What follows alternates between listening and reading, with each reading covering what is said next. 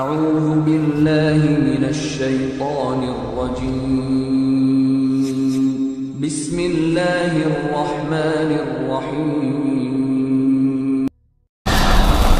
এই জুমার সালাত হচ্ছে ফরজ। জুমার সালাত হচ্ছে ফরজ এবং এর উপর সকলেই একমত। কার উপরে ফরজ? প্রত্যেক বলেন, আপনারা একটু বলেন।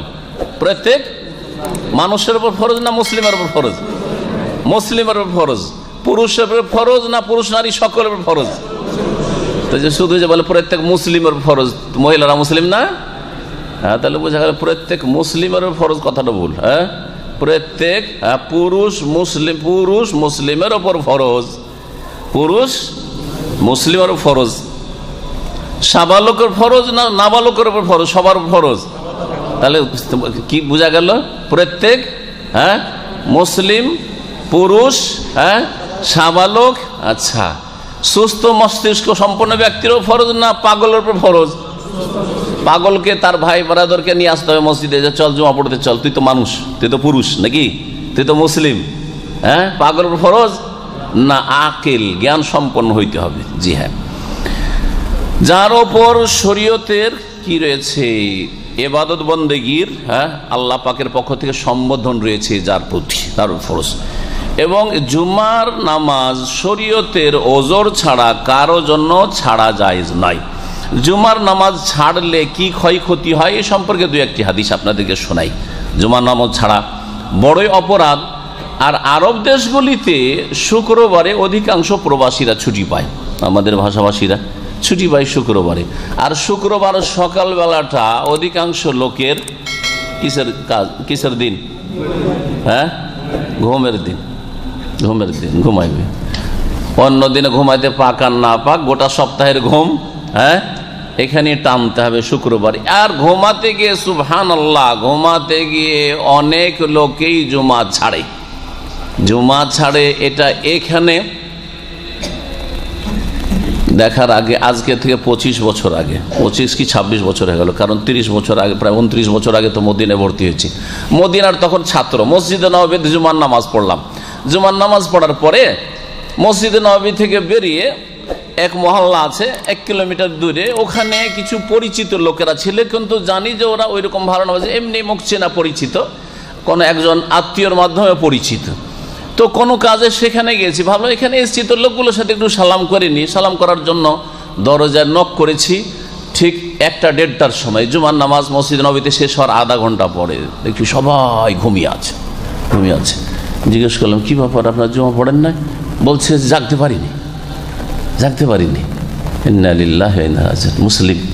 জি হ্যাঁ, জুমার নামাজ ছাড়লে কত যে শাস্তি রয়েছে আর কত যে ক্ষয়ক্ষতি রয়েছে, এই মর্মে দু একটি হাদিস আপনাদের শোনাবো।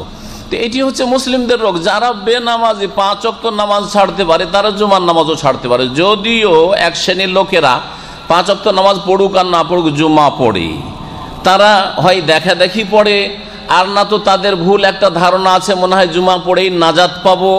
আর না হলে মনে করে যে খ্রিস্টানরা সপ্তাহে একদিন রবিবারে যায়, ইহুদিরা শনিবারে যায়, আর হিন্দুরা 12 মাসে 13 পূজা করে, তো আমরাও তো সপ্তাহে একটা দিন যাই, শনি রবি ওরা গেল, আমরা শুক্রবার গেলাম। তো যে কোনো ধারণাই হোক না কেন, এক শ্রেণীর লোকেরা নামাজ টামাজ না পড়লেও আমাদের ভাষাভাষীরা জুমাটা ঠিক রাখে। নামাজও পড়লাম না, জুমাটাও ছাড়বো না, ছাড়বো না। কিন্তু অনেকে আছে জুমা ছাড়ে। জুমা পড়ে নাজাত পাওয়া যাবে না। জুমা পড়ে, শুধু জুমা পড়ে নাজাত পাওয়া যাবে না। 5 ওয়াক্ত নামাজের সাথে যদি কেউ জুমা পড়ে, তাহলেই জাহান্নাম থেকে নাজাত পাবে। কিন্তু কেউ মনে করবে যে আমি সারা জীবন নিয়মিত জুমা পড়ি, কখনো জুমা ছাড়ি না, পরিত্রাণ পাবো, কখনো পরিত্রাণ পাবে না। ইয়াকিনের সাথে বলছি, এবং কোরআন এবং হাদিসের কথা বলছি, আল্লাহ এবং রাসূলের কথা আপনাদেরকে বলছি। প্রিয় মুহাম্মদ রাসূলুল্লাহ সাল্লাল্লাহু আলাইহি ওয়াসাল্লাম বলেছেন, আস-সালাওয়াতুল খামসু, 5 ওয়াক্ত নামাজ, আগে 5 ওয়াক্ত নামাজ পড়তে হবে। ওয়াল জুমাতু ইলাল জুমাহ, আর প্রত্যেকটি জুমা পড়তে হবে। ও রমাদানু ইলা রমাদান, আর রমজান মাসের সিয়াম রোজা আদায় করতে হবে। রমজান মাসের হক আদায় করতে হবে।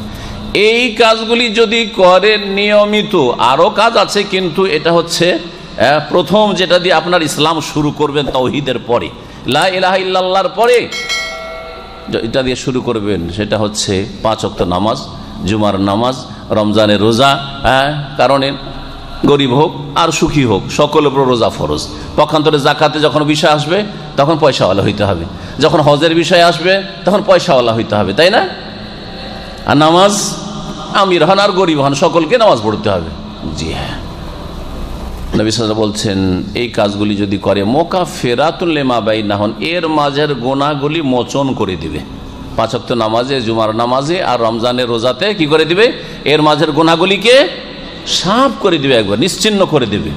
একটা শর্ত আছে, এজাজ তুনেবাতিল কাবায়র, কাবিরা গুনাহ থেকে যদি বেঁচে থাকতে পারে, কাবিরা থেকে বেঁচে থাকে, চুরি থেকে, ডাকাতি থেকে, বেঈমানি থেকে, আত্মসাৎ থেকে, জুলম থেকে, অত্যাচার থেকে, সুদ থেকে, ঘুষ থেকে, এইরকম যত কাবিরা গুনাহ রয়েছে, হারাম খাওয়া, হারাম দেখা, হারাম শোনা, হারাম আচরণ করা, এই সমস্ত পাপাচার থেকে যদি বেঁচে থাকতে পারে কাবিরা থেকে, তাহলে ছোট ছোট সাগিরা গুনাহগুলি মাফ হয়ে যাবে 5 ওয়াক্ত নামাজের মাধ্যমে, জুমার মাধ্যমে, রমজানের রোজার মাধ্যমে। তাহলে শুধু জুমা দিয়ে কি মাফ হবে এরকম কোন দলিল আছে? না, নেই।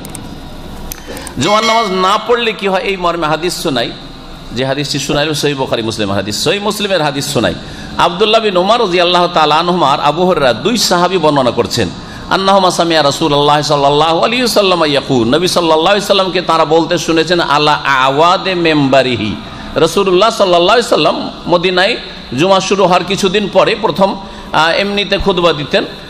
তার আপনার ওই একটা খেজুরের কাণ্ড ছিল, দাঁড় করা ছিল, সেটাতে ভর দিয়ে বা হাত দিয়ে নিচেই দাঁড়িয়ে, তারপরে লকড়ি দিয়ে তার জন্য মেম্বার তৈরি করা হইল।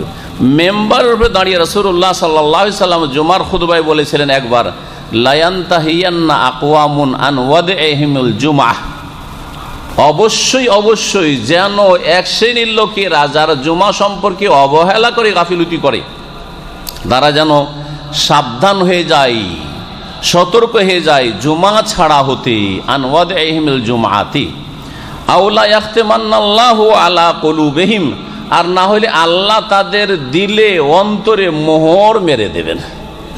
মোহর মেরে দেওয়া হবে, শিল মোহর যখন মেরে দেওয়া হয় তারপরে সেটা খোলাও অত সহজ না, আর তাতে কিছু ঢুকানো অত সহজ না, আর কিছু ঢুকানো যাবে না, খুলতে হবে চেষ্টা করে, তার জন্য যতটুকু লাগে সেটা করে, কিন্তু আপনি শিলমোহর মারার পরে কিছু ঢুকাবেন আর ঢুকানো চলবে না। জি, সুতরাং যখন মোহর মেরে দেওয়া হবে তখন আর কোনো ভালো কথা ইসলামের ওই জুমা ছাড়া ব্যক্তির অন্তরে ঢুকবে না। সুতরাং এইরকম লোকের নসিব আর ভালো হবে না, কোনোদিন হেদায়েত পাবে না, ওই মুনাফিক হয়ে, কপট হয়ে বা কুফরের অবস্থায় মারা যাবে। যে জুমা ছাড়ে তার ভবিষ্যৎ একেবারে অন্ধকার, কুফরের অবস্থায় মারা যাবে। হয় একেবারে মুরতাদ, ইসলাম থেকে বেরিয়ে গিয়ে সে ঘোষণায় করেছে মুরতাদ হয়ে মারা যাবে, আর না হলে মুসলিম সমাজের যারা মুনাফিক কপট আছে, অন্তরের মুনাফিক, একবার ইমানের মুনাফিক, বিশ্বাসের মুনাফিক, ওই রকম মুনাফিক হয়ে মারা যাবে, ইসলাম থেকে বহিষ্কৃত হয়ে মারা যাবে। নবী সাল্লাল্লাহু আলাইহি ওয়াসাল্লাম বলছেন আওলা ইয়াখতিমান্নাল্লাহু আলা কুলুবিহিম সুম্মা লা ইয়াকুনান্না মিনাল গাফিল, যেহেতু খতম মোহর লাগিয়ে দেওয়া হয়েছে, সুতরাং এই যারা জুমা ছাড়া ব্যক্তি তারা গাফেলদের অন্তর্ভুক্ত হয়ে যাবে, দিন ইসলাম থেকে, আল্লাহ থেকে, আখিরাত থেকে উদাসীন তারা হয়ে যাবে।